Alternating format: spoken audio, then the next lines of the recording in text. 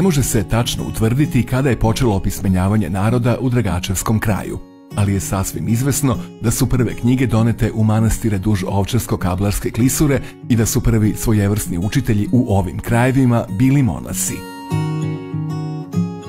Na samom kraju 19. veka meštani 5 sela koje gravitiraju Lučanima donose zajedničku odluku: osnivanje škole u Lučanima, centra prosvetne delatnosti ovog kraja Srbije. 2. decembra 1899. godine, uz do tada nezapamćenu svečanost, počela je sa radom škola u Lučanima. Bila je to prva obrazovna ustanova koja je radila za potrebe više sela: Dljina, Đeraća, Lučana, Lisica i Krstaca. Istog dana u prvi razred je upisano 76, a u drugi 5 učenika.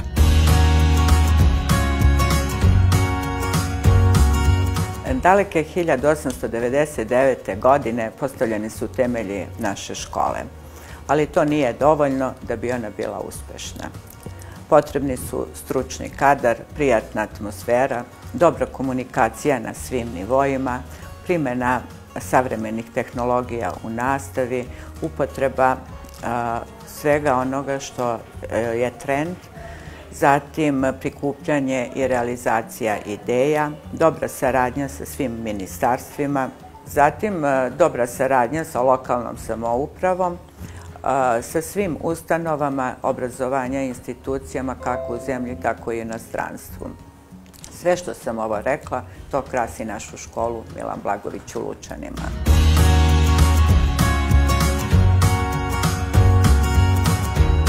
Ključni moment u razvoju škole, ali i celog kraja, je otvaranje fabrike Milan Blagojević u Lučanima. Priliv stanovništva u ovo novo industrijsko mesto zahtevao je veći broj đačkih klupa. Upravo iz tog razloga za potrebe škole se gradi velelepni objekat u naselju Kruševlje. U nove učionice đaci ulaze septembra 1953. godine. Škola se izdiže na viši nivo. Daljim razvojem Lučana i ovi kapaciteti postaju nedovoljni, pa se zgrada širi za još 7 učionica, a aktivnosti škole na brojne nove sekcije i organizacije.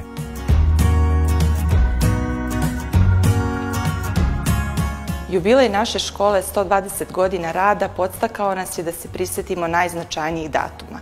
Iz tog razloga se pristupilo izradi monografije škole, čije je pisanje započeto u novembru 2016. godine.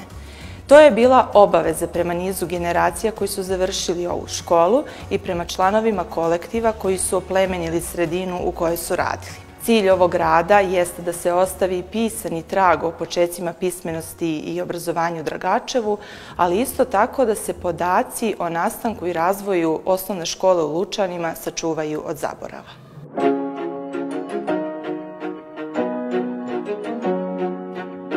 U školi se trudimo da osiguramo kvalitet nastave uz primjenu savremenih tehnologija, postičemo poštovanje, saradnju, toleranciju kod učenika.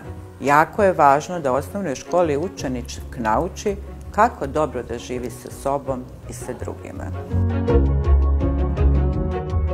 Procvat Lučana ispraćen je i u sferi obrazovanja.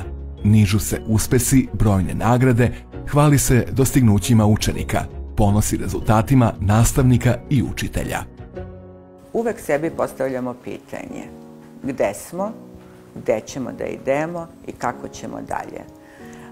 To jest, koji su naši pravci razvoja. Sve te elemente smo ugradili u naš razvojni plan ustanove, gde smo definisali viziju i misiju škole.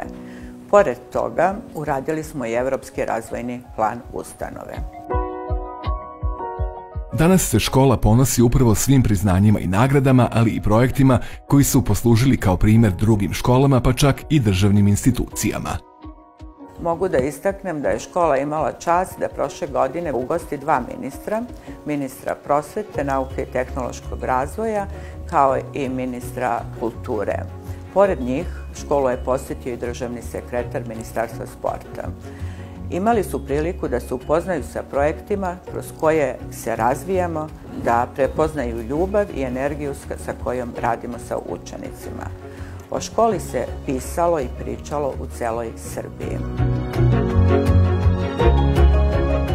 Projekat Sačuvajmo ćirilicu podržan je od strane ministra kulture i informisanja na čelu sa ministrom Vladanom Vukosavljevićem, koji je poslao pismo podrške direktorki, nastavnicima i učenicima. Na časovima novinarske sekcije u oktobru 2018. godine pokrenuta je akcija Sačuvajmo ćirilicu, čiji je cilj da podstakne kod učenika svest o važnosti očuvanja jezika i pisma.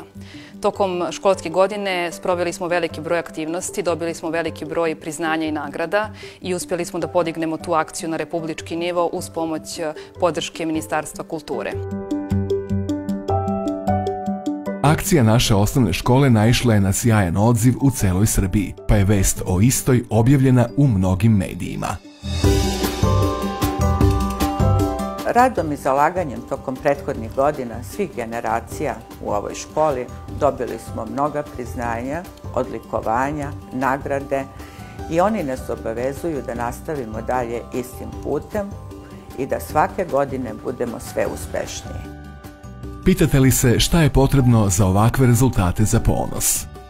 Vreme pred nama donosi nam nove izazove.